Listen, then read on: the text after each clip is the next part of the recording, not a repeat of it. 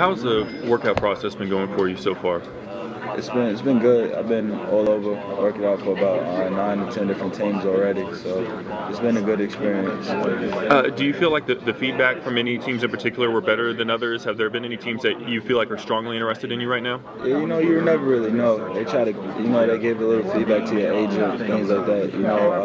It's really a secretive process for the most part until the draft actually comes around, and then once you're on the draft day, the team really likes you, they pick you. Are there any misconceptions about your game or you as a person that you feel like you're having to clear up during this process? Nah, these teams, they invest millions of dollars into us. So, for the most part, they do their research on us. They know what kind of people we are, and I feel like they know our games. And I guess the misconception on my game sometimes is that I'm a shoot first point guard. I say, the thing is, I do whatever it costs for me to do in the game of basketball. Would you compare yourself to any NBA players? Has there been anyone who you kind of try to pattern your game after? Well, I really liked guys like Stephon Marbury before. He's not in the NBA anymore. That was one of my favorite players growing up. And also now I look at my game more like a Chris Paul. Throughout the game, he's really a distributor until it's crunch time. And, in the fourth quarter of games, he takes over and scores a lot. So I feel like my game, the best suits Chris Paul. What sets you apart from the other point guards in this class? I feel like my competitive nature and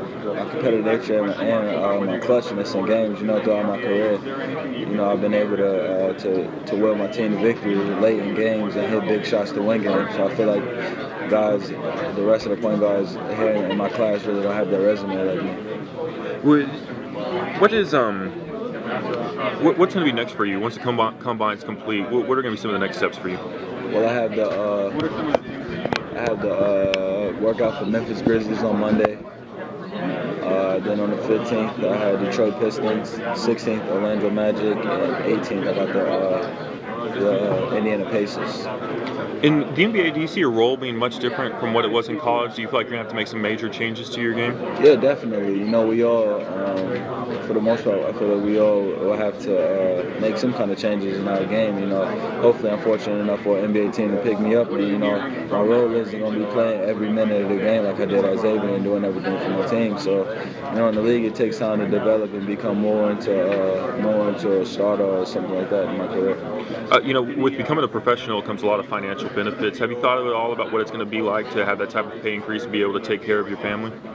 Yeah, that's always the part. That's why we, at the end of the day, we all love basketball, but that's also a part we need to make a living for ourselves. We're going to be grown men, so we can't just live and not think about taking care of people around you. So that's where you have financial advisors and accountants and people that's close to you that love you to make sure that you can manage your life and other people's lives.